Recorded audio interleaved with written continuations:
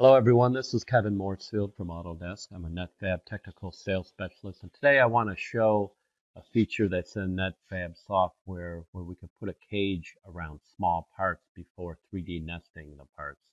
So when you have a lot of small parts and you build, for instance, on a Jet Fusion HP machine, sometimes the small parts, are hard to find in the part cake, what I call it, or the build volume of material, and it can be a lot easier if the parts are in a cage. And it's also convenient to clean the parts that are in the cage. You can sandblast them in there, and also you can even ship the parts to the customer in the cage. So it's very convenient. So I wanted to show that feature today. I've already brought in a bunch of parts to 3D Nest, and I want to bring in some smaller parts. We have a parts library. I'm going to grab the screw part here and make some copies here. Bring that into the middle here. And we'll go ahead and make 50 of these.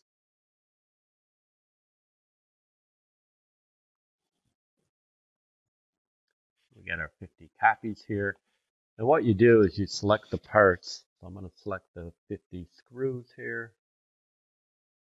And we're going to go to the range ribbon and then over to the packing ribbon of the range and pick create package, and it will automatically create a cage around the parts. Now you do have the option to name and write on the cage. Typically you can write the company name or how many parts are in the cage. You can also change the thickness of the cage to make it a little easier, maybe a thinner cage to actually cut open and get the parts out. But like I said, it's very convenient to keep them in there and sandblast the parts to get the nylon powder, for example, off the parts and keep them all together. So we have all these parts. I have the viewing platform on here. And we'll go ahead and go back to our range ribbon, 3D packing Monte Carlo. And we'll go ahead and put, we'll leave it at 4mm spacing, arbitrary, and start packing. And in a few seconds here, you'll see the parts start to nest into the build volume here. And you'll see a countdown of how long it's taken. We'll let it run for about 30 seconds. You can let it run a little longer here as you see it start packing. It's just going to try to bring the parts down to a smaller packed volume. So I'll go ahead and stop that at about 30 seconds there. Close that out, and now you can see the parts here are all within the cage and all the parts are packed. I do want to show you one more thing here. We want to go ahead over here on the left, and we can bring in your 3D printer machine platform. I'll go ahead with the Jet Fusion HP machine and go grab all the parts here. Select them all, and what we can do is just drag these into the Jet Fusion 3D printer platform and then re-nest these parts. What's nice about this is you can then open up different machines. If your company has different technologies, you can separate your parts to the different platforms. Over here on your parts list, you can add different 3D printers. So I have all these parts on here, and we're going to go ahead and re-nest these parts to fit into the HP machine.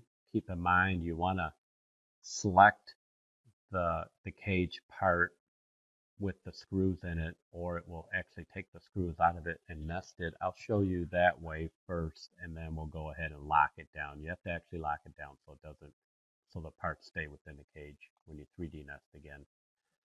So if I go to the range ribbon, Monte Carlo, and we go and we'll restart packing this.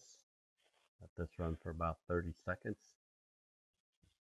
And we should see the screws get out of the cage.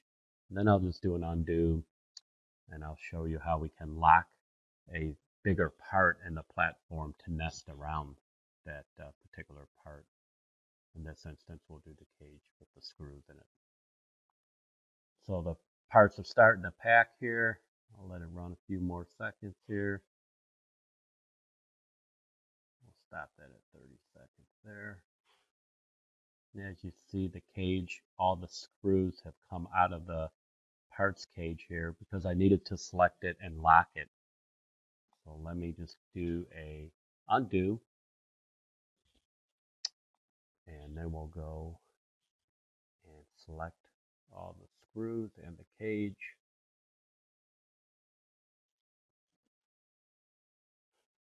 And this is very helpful. Like I said, if you have a big part, big geometry, you can insert that first into the build and then run the 3D nester to nest the parts around that to make it a little quicker and easier. Put the big part in there first. It just makes it a lot quicker for the algorithm to nest the parts around.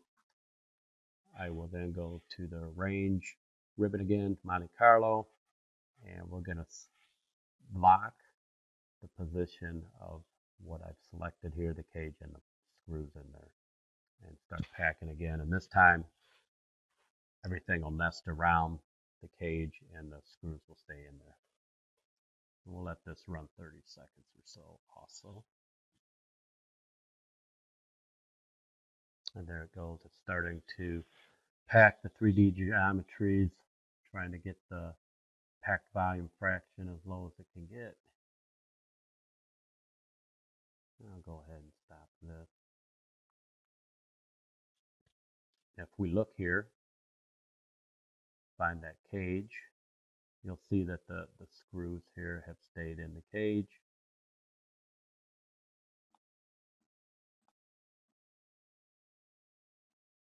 And that's what we want to do. So again, keep that in mind when you're taking parts and you're 3D nesting them and you have the cage part to make sure you mark it, lock it, so you can nest around those geometries with cages in it.